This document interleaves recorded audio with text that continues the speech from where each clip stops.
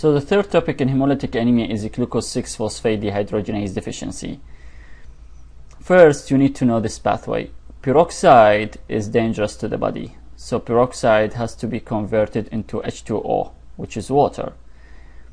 You need, for this conversion, you need first glutathione. And how you supply the body with the glutathione? By GSSG, which is oxidized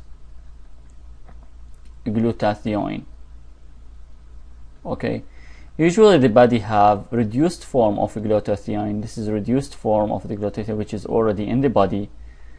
So you need, for this, you need a material, something to convert reduced form of glutathione into oxidized form. By the way, this is the first player in conversion of peroxide into H2O. So you need another player, which is NADPH. And how you will get NADPH? Usually you'll get it from NADP. And the enzyme responsible for this, there is an enzyme responsible for this conversion called glucose 6-phosphate dehydrogenase. Okay.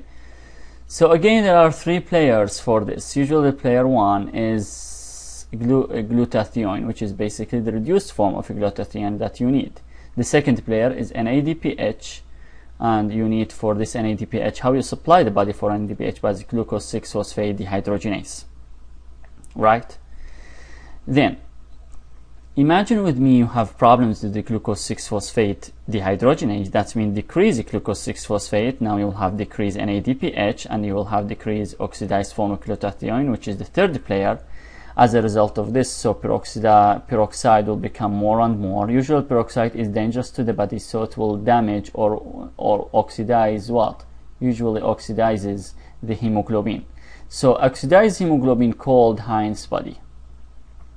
Okay, usually Heinz bodies is a kind of intracellular inclusions body inside the red blood cells. So this is red blood cells, and around the red blood cells in the periphery there is inclusion bodies. Usually these bodies are full of hemoglobin, so there is a macrophages. Here is a macrophages. So here macrophage, and here red blood cells. So the macrophage will just go and eat. Hemoglobin. As a result, the end result for this process will be what? Will be this type of cells. Look at these cells. We call this cells bite cells. Okay. So usually red blood cells with Heinz body, which oxidize hemoglobin. Macrophages loves hemoglobin, so just eat the hemoglobin, and the end result will be bite cells, which are characteristic cells in case of glucose 6-phosphate dehydrogenase deficiency. Okay, this is first. Second thing, Heinz body, usually the red blood cells with Heinz body abnormal red blood cells, so the end result will be intravascular hemolysis. Okay, intravascular hemolysis. So you'll see a patient with dark color urine, and hemoglobinuria. Okay, this that we talked in, I think, video in 18. And how about the reticulocyte count? Reticulocyte count will be high in this patient because if it is a hemolytic process. What other things that are important in glucose 6-phosphate deficiency? Keep in your mind, this is X-linked recessive. This is X-linked disorder, recessive disorders. That's mean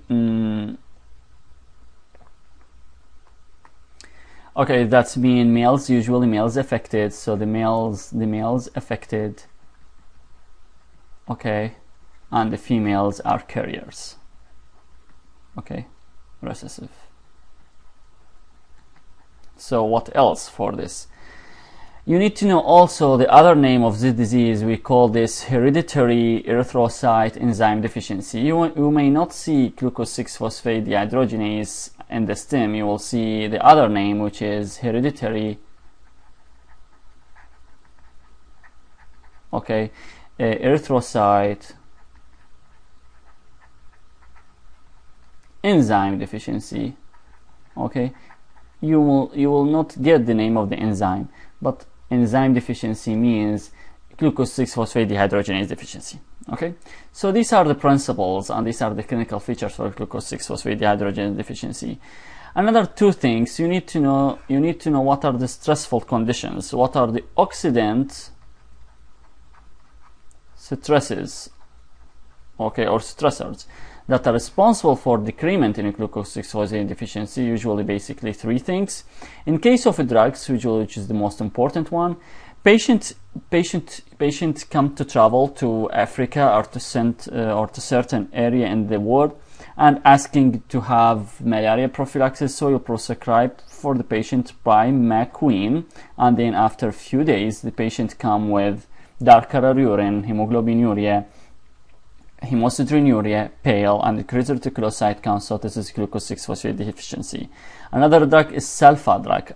Okay, there are a lot of drugs responsible for this. How about another cause, which is fava beans, is an important cause in Middle Eastern people and Greeks.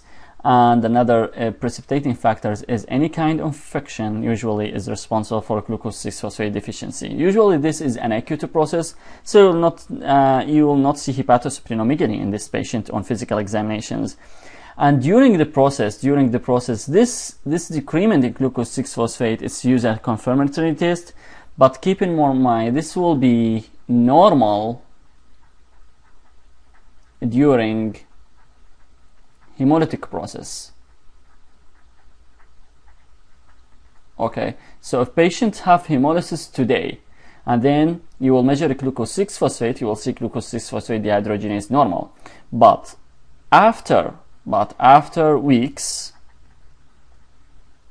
it will decrease. So this is used as a confirmatory test. Okay, so after weeks, usually decrease. This is red blood cells, we call this red blood cells enzyme analysis for the glucose 6-phosphate. Usually this is confirmatory. So again, in the lab test, you can see in the lab test first by blood film, by cells, by crystal or by special kind of stain, which is crystal stain Heinz body. You will see also decreased hemoglobin, hemoglobinuria, reticulocyte count in the blood, and in blood test. Finally, glucose 6-phosphate dehydrogenase, you will not see deficient glucose 6-phosphate dehydrogenase as an enzyme. You will see decrease in this enzyme weeks after the hemolytic process. Okay.